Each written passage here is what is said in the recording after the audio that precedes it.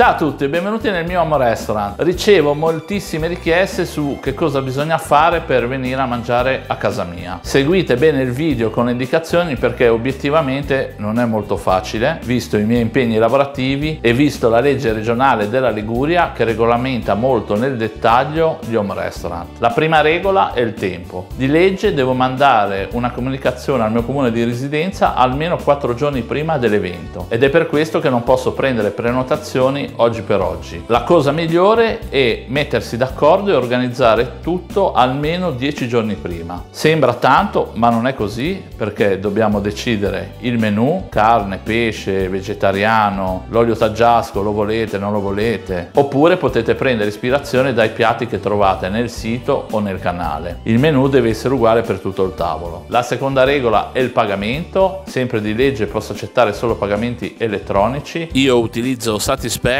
o altrimenti con bonifico bancario e tutti i pagamenti devono essere effettuati almeno il giorno prima dell'evento. Per ultimo il numero dei commensali. Il tavolo è uno solo, è quello che ho in sala, al massimo posso ospitare 10 persone. Se prenotate solo in 2, a parte alcuni casi di privacy che mi è stato chiesto, aprirò il tavolo ad altri, quindi renderò visibile il menù e la data sul sito a tutti in modo tale da raggiungere le 8-10 persone. Il famoso social eating. Se siete in 4 ve lo proporrò solamente. Tutto questo perché sempre di legge posso fare 12 eventi all'anno. Spero di essere stato il più chiaro possibile, vi ringrazio per seguirmi così in tanti, vi saluto e vi aspetto per i prossimi video.